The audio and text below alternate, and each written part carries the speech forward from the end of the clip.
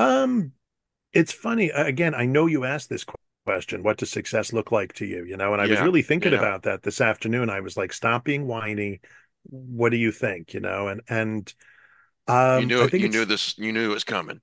well, it's because I thought to myself, it's a moving target, right? Like I started off getting published in the same magazine that published Stephen King and C.S. Lewis and God knows who else.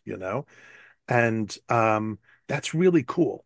That's like that was and the story was nominated for an award. Like those things were if you had told me just even 5 years before that was in my future, I don't think I would have believed you, right?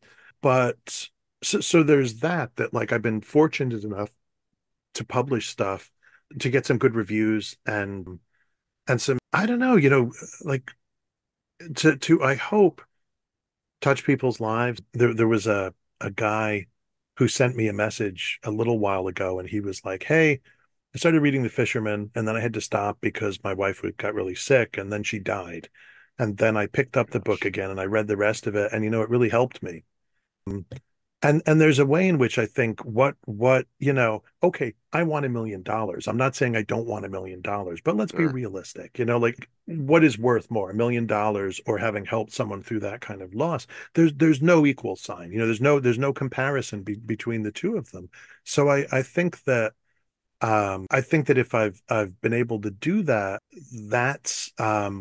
that's really a big deal. Like because you know how it is when you connect with a book, and especially when you really need to connect with a book and you connect with a book, you know how that feels.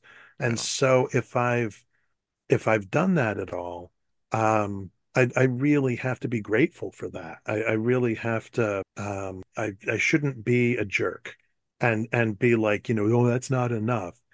Yes, I want to keep writing. That's important to me. I want to keep publishing.